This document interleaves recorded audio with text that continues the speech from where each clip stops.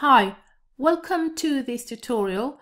In this question, I'm going to solve question 11 from NECTA Form 4 2018 Math Past Paper. So we're told a farmer needs to buy up to 25 cows for a new herd. He can buy either brown cows at 50,000 shillings each or black cows at 80,000 shillings each. And he can spend a total of no more than 1,580,000 shillings. He must have at least 9 cows of each type. So at least 9 cows of each type. On selling the cows, he will make a profit of 5,000 shillings on each brown cow and 6,000 shillings on each black cow. How many of each type he should buy to maximize profit? Now, this is a real life situation where a farmer has some money and wants to maximize his profit. He knows how many number of cows he wants to buy, where he knows a maximum of 25. And he knows how much it's going to cost him, and he knows how much profit he will make for each cow. So, taking into account all these conditions, a scenario, we need to come up with a mathematical model to help our farmer maximize profit. Okay, so before anything, we need to define our variables. So let X be the number of brown cows, and let Y be the number of black cows. So now we need to think about all these conditions that he has. So we call them constraints, okay? Things that he needs to take into account, and this is where the math model comes in. So first of all, he needs to buy up to 25 cows. So number of brown cows plus number of brown cows cannot be more than 25. It can be less and can be equal. So we must use the inequality symbol. So less or equal to 25. So that's the first constraint. The second constraint is the cost of buying these cows. Each one brown cow is 50,000. So to buy X amount of brown cows is going to be 50,000 X. And to buy Y amounts of black cows is going to be 80,000 Y, because each one is going to cost him 80,000 shillings. And all the cost altogether, he has only 1,580,000 shillings. So he can spend up to that amount, but no more. So we must again use the inequality sign, less or equal to 158000. Now I'm going to simplify this inequality here, because we can see we've got 0, 0, 0, too many of them. I'm just going to make this simpler, so by dividing by 10,000 throughout. So that will give me 5x plus 8y less or equal to 158. That's a much better function to work with. Okay, so that's a second constraint. What is the third constraint then? Well, he needs to have at least 9 of each type. This means our third constraint, X must be greater or equal. At least means it can be 9 or more. And the last constraint is Y has to be greater or equal to 9. So now these are our mathematical models which we're going to use. Now, what do we need to maximize? Well, we know how much this farmer is going to make by selling from each cow, selling each cow. So we need to define our objective. So our objective is to maximize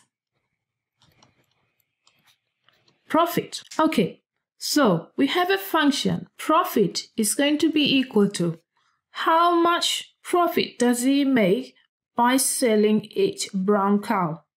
5,000 shillings. So the total profit for brown cows is going to be 5,000 times X. So 5,000X, the number of brown cows, plus how much money does he make by selling the black cows? 6,000. And we say Y number of black cows. So that's going to be 6,000 Y. So we are going to work with this model. This is our objective function, considering all these constraints.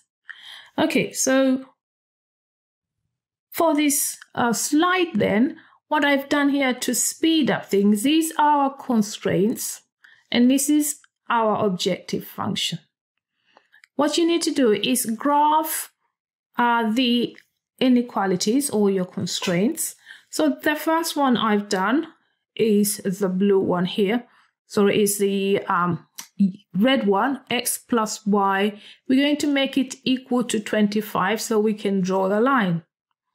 Okay, so you do a small table and all you need is point of intersections. So I've made X equals to 0 to find Y. So using the first constraint, when X is 0, Y is 25. When Y is 0, X is 25. And you draw your line, 2 points, one there and one there. You join the line together. Then you need to check which side do you want.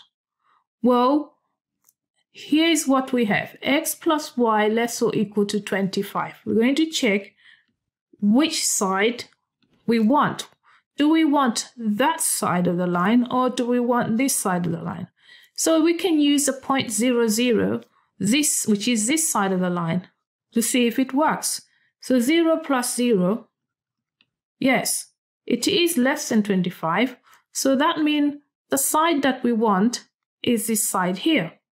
So we want that side, not this side. And now for our next constraint, which is say 5x plus 8y is less or equal to 158. Well, we're going to make it equal to 158 so we can draw the line, which is this blue line here. Okay, and then we do the same thing. X equals to 0, so we choose point of intersection. So when X is 0, Y is 1975, which is this point here. When Y is 0, X is 31.6. So is this line somewhere along here. And then you need to do the same. You need to test which side of the line do you want. Do you want that side of the line or do you want this side of the line? So again, you've got your function, which is 5x plus 8y less or equal to 158. Again, you can test this side of the line, choose 0, 0. So this will give you 5 times 0, 0 plus 8 times 0, 0. Yes, that is good. So again, we want this side of the line for this blue line. Okay? So that means we're not happy with this area anymore, because according to this line, we should go downward. But this line downward, but from here. So we need to satisfy both. And then we got the other constraint with x is greater or equal to 9. So we draw the line x equals to 9. Come up here, x is 9 and it's a vertical line. Again, which side of the line do we want? We want that side. Okay? Greater or equal to 9 is this way, not that way. So anything on that side, we don't like. And then y is greater or equal to 9 is this line here. So we want it to be greater or equal to 9. That means that way. Now if you look, we only have this area that satisfies all our constraints. Now, in order to maximize, we need to take these points of intersections, these ones, A, B, C, D, E, and we need to find which one of these is the optimal points, the point that is going to give you the maximum profit. So point A, I've got it here. So point A is x is 9, y is 14. Point B, y is 9 and x is 9. So B is here, 9 and 9. And point C, x is 16 and y is 9. So, and then the last point is D. So over here, x is 14 and y is 11. Now we've got all these points. The corners is what we want. We're now going to test our objective function, which is this one. So when you put x equals 9, 5,000 times 9 plus 6,000 times 14, you will get 129,000 shillings. If you put x is 9, y is 9, you get 99,000 shillings.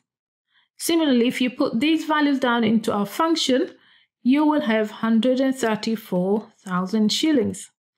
And for the last one, if you put these values into our function here, you will get 136,000 shillings.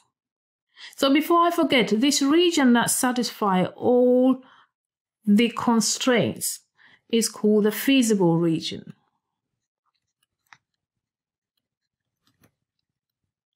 So what that means, anything within this area will give the farmer some profit. That's what it means. And it will satisfy all the conditions, all our constraints.